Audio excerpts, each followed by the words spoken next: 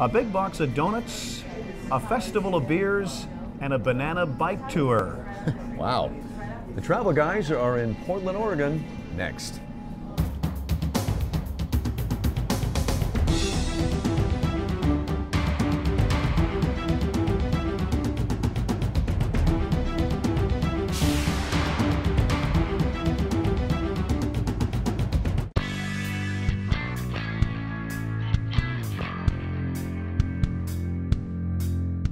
Hi, I'm Jim Gordon. And I'm Darren Parkman. We are the Travel Guys. Well, my friend, this time we are in one of the fastest growing cities in North America and one of the most popular.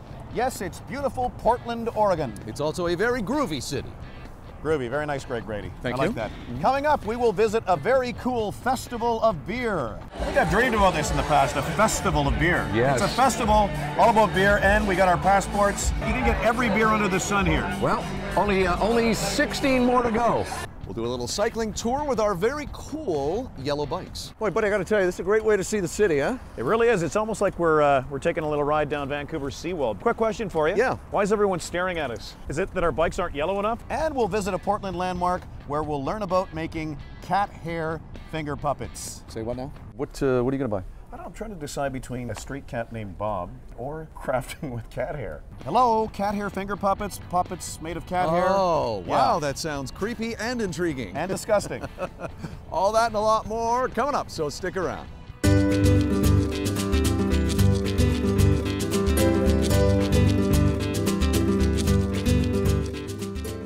Well, when you come to Portland, one of the places you I say must visit is the institution known as Voodoo Donuts. There is a lineup for this place every single day. Best donuts in town. They got any Travel Guys donuts in there? Let's go see. Well, this is kind of like Christmas morning, isn't it? It really is, Wow, this yeah. combines the best of both worlds. Yes, it combines donuts and the Travel Guys. Look, there we are on that giant donut there. Look at that. That's you, that's me.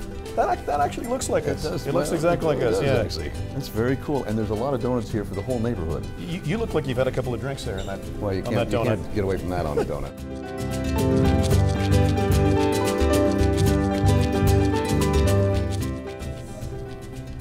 Oh. Now I know why they call it Voodoo Donuts. I'm hypnotized by the flavor. Oh, You know what? Forget dinner. We're staying here. something from every food group right in this donut here. I've had dreams about stuff like this. A tasty treat that's fun to eat. Tell us about this place and how it all came together. My business partner, Kenneth Boxton, and I, Cat Daddy, we opened this up 13 years ago, and it used to be just a little hole in the wall right behind us, and now we've expanded into this grand palace that we have here. This is our original location. Now there are donut shops and then there are donut shops. This place is lined up every day pretty much. Why is it so phenomenally popular? I mean, outside of the fact that you make great donuts. A lot of it has to do with Isaac Hayes, who's our Black Velvet Spirit Channeler. Wait a The second, Isaac you have a spirit channeler here. We have a Spirit Channeler Wow. in all of our stores. There you go. That's the secret. Is there anything you guys will not put on a donut? The oyster donut didn't really work out very well, and there's The oyster donut. Yeah, the oyster donut was kind of funny, and we had to run across the alley to actually get an oyster and run across. Now, you ever thought of adding the Travel Guys donut to your roster? We would love to add the Travel Guys donut to the There'll be some licensing and copyright issues, but we'll make it happen. Just write us a big check. No, We'd you be know what? happy to do it. Let's exchange in donuts, actually.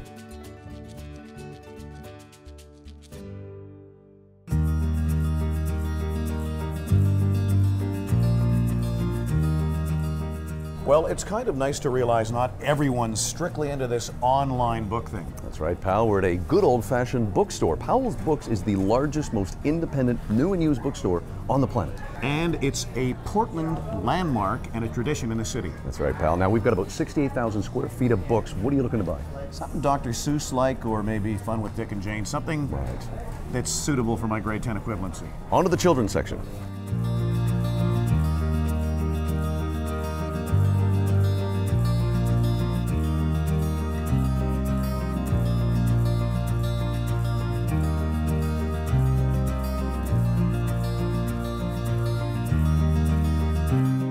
What are you reading there? You found a good book? I've got one I'm going to buy. Yeah, it's a brand new book about John Wayne, the great actor. Cool. Yeah, it looks pretty good. What are you going to buy? I don't know, I'm trying to decide between a street cat named Bob or this wonderful craft book, Crafting with Cat Hair. So you can actually weave little finger puppets out of cat hair. Look at that. Okay, yeah. It's pretty ingenious. We're Pretty going to get you to a ingenious. doctor when we get back home.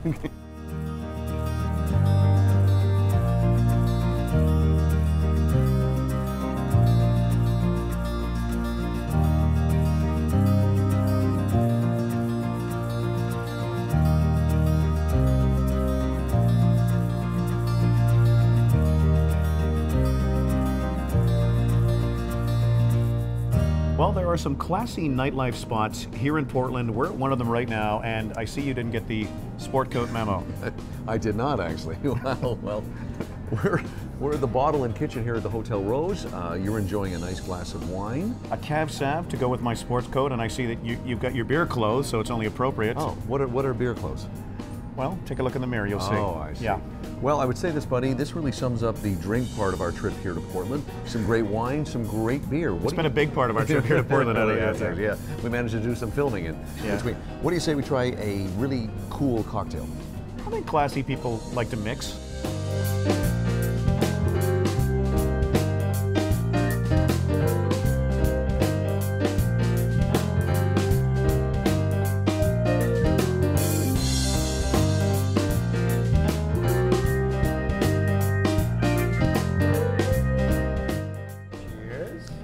Thank you, Johnny. What is this?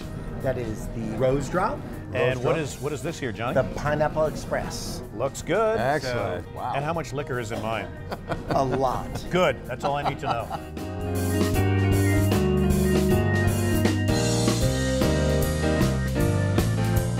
Don't you think this is kind of a coincidence? Why? Well, you're drinking a Rose Drop, and wasn't that your nickname in high school? You don't know in college. Wow. Rose drop. I know.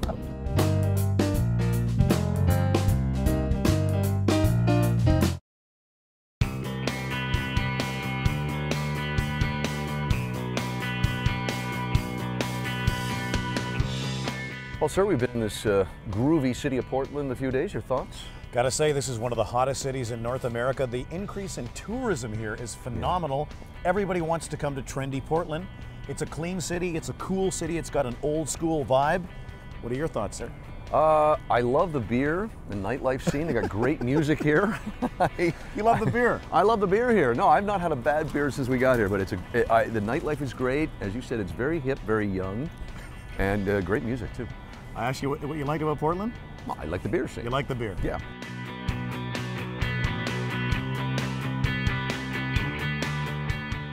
You know, there's some very cool landmarks here in Portland. Some cool modern art. It's got a real cool vibe. That is a very funky piece of work. What do you think it symbolizes? You know, if I had to, off the cuff here, say, I'm going to say man's fight for freedom. Man's fight for freedom, Man's yes, fight of course. for freedom, yeah. That's the answer you use for everything, isn't it?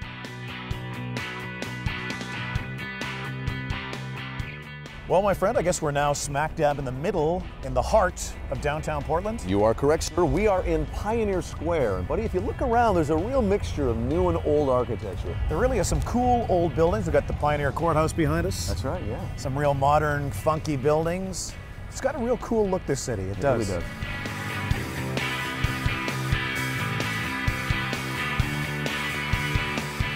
Well, of course, Portland is a great walking city, but it's also a very cool biking city. And we're about to do a little biking along the Portland seawall here, I guess on the banks of the Willamette River. That's correct, yes. And if we're really lucky, we won't stand out too much on these bright yellow bikes and bright yellow helmets. I think we're going to fit right in. I think we are. Let's go. Let's do it. I've never seen you look more ridiculous. I know. Oh, yeah, just me.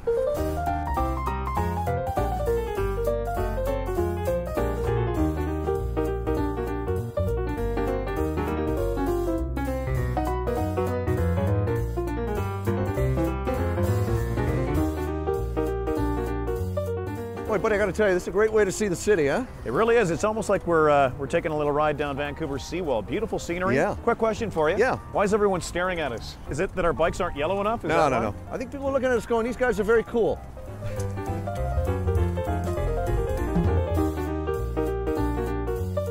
These bikes are a bit shaky, aren't they? They are. Huh? Or I'm a bit shaky, I'm not Yeah. sure. Mine was built in 1936. When was yours built? Just before the Hindenburg.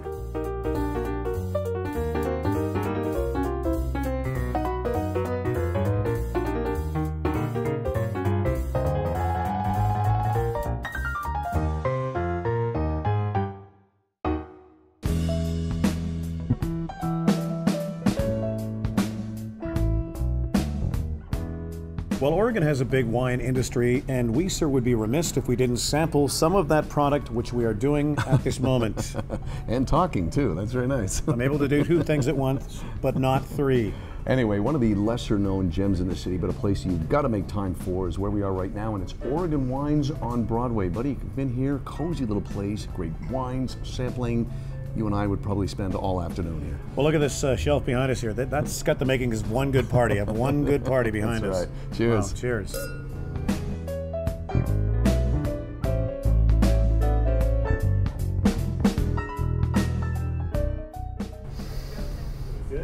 Smells like a party. Very nice. Yes, yes, this is great wine.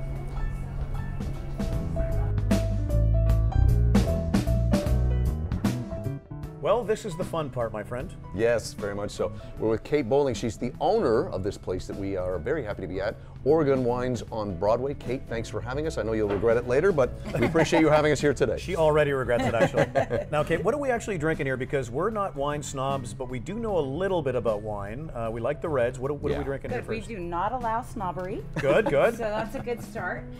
You have 2 different wines. You have a 2011 from a producer called 1789, which is this wine right here. The real elegant, kind of red fruited, slightly spicy Pinot. Now, when you say a wine has good legs, what does that mean?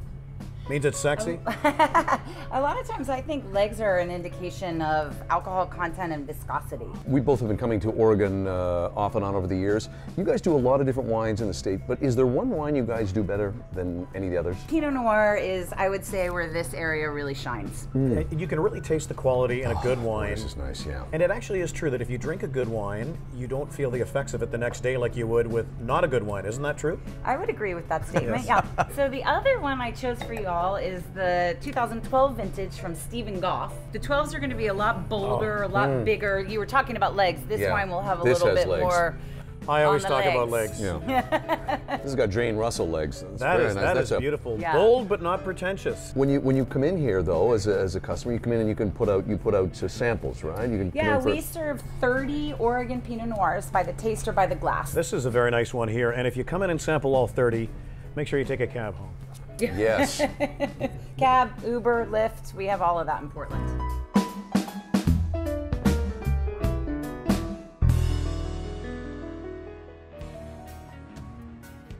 Well, I am in heaven right now, combining 2 of my favorite things, which is drinking beer, nightlife, and original advertising signs. This has got to be one of the coolest bars in all of Portland. Well, buddy, we're at Kelly's Olympia. Now, this is one of the oldest neighborhood bars in Portland, and you're right, man. I'm not into the collectible world like you are, but you're just blown away by what they've got on the walls. And you said most of it's original, huh? These are all original advertising signs worth thousands of dollars, and I've been coming to Portland for like 25 years now. This is a great town for antiques and collectibles. It really is.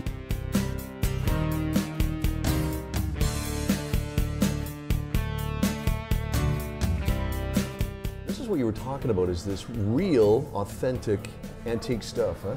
This is a 1930s double visible gas pump. So what they do is you'd pump in the gas, fill it up to 6 gallons, then it would be gravity fed into your car. One of these babies, up to 20 grand. You got that much on you? Can we sneak it out of here? Do you make that much in a year? No, I do Have not. you ever had that much? No. I didn't think so.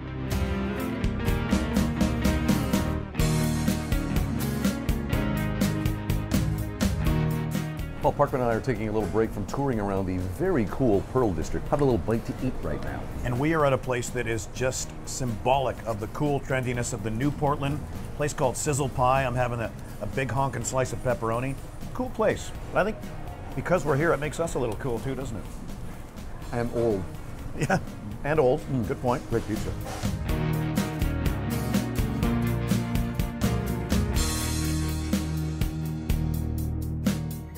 You know, I'm suddenly very hungry for something. I can't figure out what it is. Would it be pizza?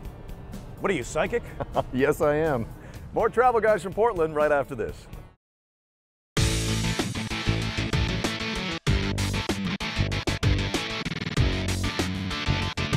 Well, one of the things you notice when you come to Portland right away, it's a beer town. There's a ton of breweries in town that you can visit. And my friend, today, you and I, today, are attending what we'd pretty much have to consider a dream event for the pair of us. Yes, most regular people would call it Collabo Fest. It's basically a beer festival. Yeah. You got your beer passport. You got 17 different breweries represented here, and it's pretty much a very good day.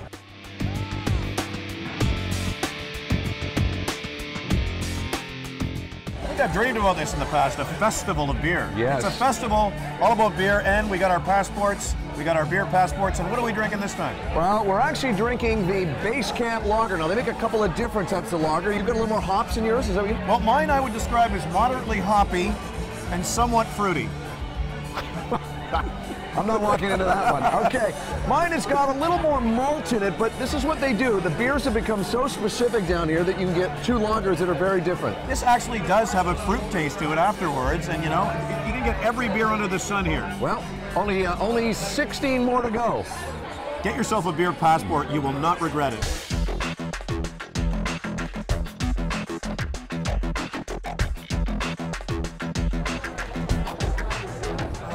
Man, I'm loving this beer fest, man. What are you doing? You got another one there? What are you doing? Aren't More you beer? really getting into the spirit of this big event, aren't you? Well, a lot of the young kids here got the toques on. A couple of people just came up and asked me if I was 25. Really? 25. You times that by 2, they might be more accurate, I guess. Eh?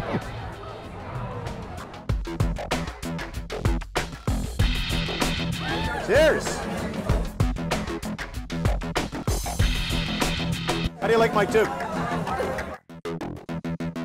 Well, it ain't a beer festival without human foosball behind us. What now? Human foosball. You want to play? Get in there. No, and you're subbing in. It looks tiring just watching it. It does.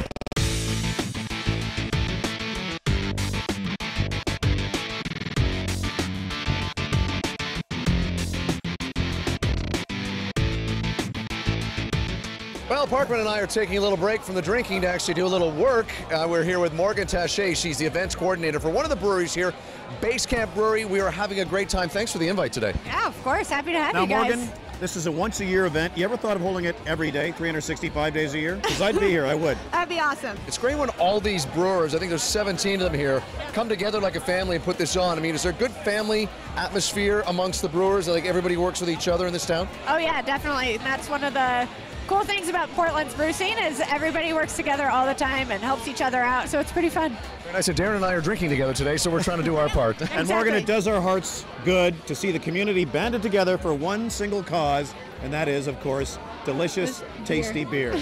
That's what we're here for.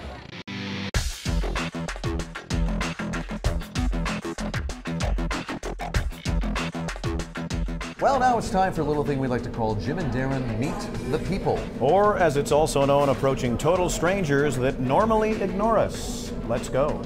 What is the coolest thing about Portland, in your opinion? The beer.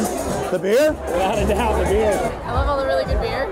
The beer, obviously. Tell our viewers in Canada what you love about Beer. Portland. Yeah. There's a lot of beer here. A lot of people are saying that. This really is a beer town, isn't it? Yes, absolutely. Now, do you try and get out a couple times a week and actually partake in some beer drinking? Absolutely. I'm gaining respect for you by the second. There are brew fests like this throughout the whole year. It's not just a summer thing. Yeah, yeah. And you can always find something different, something you've never tried before. There's a really good vibe in this town too, isn't it? Huh? Yes. In America, you call this a beanie, right? That's what I would call it. In Canada, we call this a dunce cap, basically. Well, I'm not going to judge you based on that, but all right. Thank you, I appreciate that. Beer and what? People. Yeah, the people. Yeah, yeah. I just met her today, and she is the best, my bestie.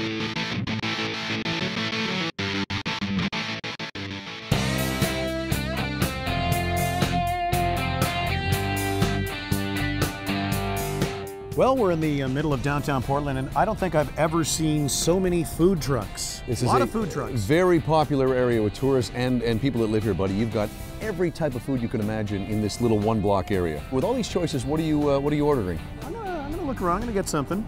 Really? You don't want to tell us right now? No, I'm getting something. Okay.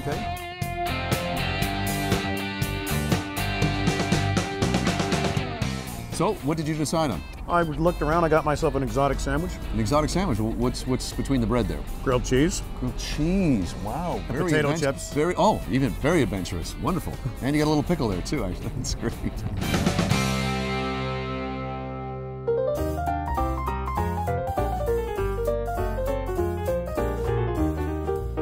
Well, even though one of us forgot the dress code, we've had a Wow. great time here in the beautiful state of Oregon. But before we leave, as we always do, let's check out Jim and Darren's top 5 coolest things about our trip to Portland. Cheers. Cheers. Got a sport coat. I know, I really should have one on. Number 5. It's got to be finding literary treasures here at Powell Books. I am so excited. I'm going to learn with this book how to make finger puppets out of real cat hair. Out of all the books in the store, that's the one you're going with. Look at this. It's beautiful. Number 4. It's got to be sampling some great wines here at Oregon Wines on Broadway. Cheers. I could get used to this sampling thing. Yes, very much so. Number 3. Finally realizing our dream of having our images on a donut. Wow, look at that. It looks exactly like us. And we look delicious. We do. We look very delicious down there. Whew. Wow, that was fun. Number 2. It's got to be taking a bike ride along the banks of the Willamette River in downtown Portland. With our bright yellow bikes. My eyes are hurting from the glare of the yellow. I'm used to it now. And the number 1 coolest thing about our trip to Portland. It's got to be downing more than our share of pints at the Festival of Beers Collabo Fest. And the least coolest thing about our trip to Portland is Darren's hat. Now, a lot of people here have told me that I can pull off this look, that it's working for me. They've been drinking. You got a point there. Yeah. You got a point there. We'll see you next time on the Travel Guys. It's good, doesn't it? Not really at all. No?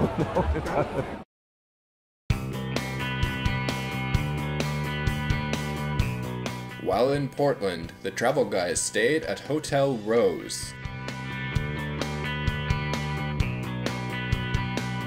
Sponsorship for the Travel Guys provided by Travel Pro Luggage and Holiday Group, Plaza Premium Lounge, and Mavi Jeans.